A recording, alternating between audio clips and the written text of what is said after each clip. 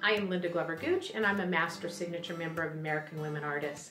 And the painting that I wanted to share with you today is this beautiful still life by Elizabeth Robbins. It's a 20 by 20 oil, and it's titled Summer Bouquet. And I just love Elizabeth's florals.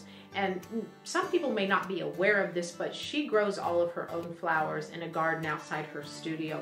And I believe this is what brings her work to a high excellence, is the fact that she knows her subject matter so well, actually from the ground up literally, and then brings that to the work. And the life of that comes out of the canvas.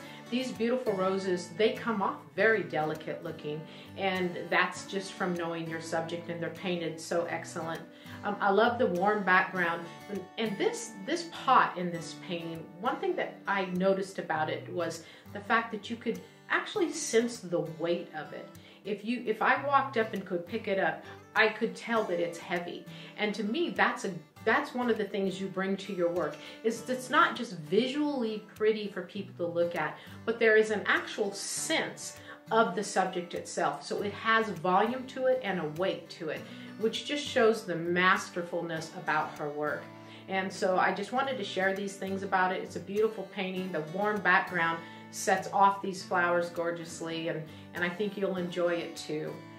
We want to thank you for viewing our online show, American Women Artists with the Booth Museum. We really appreciate the time that you take to look at the paintings. Thank you.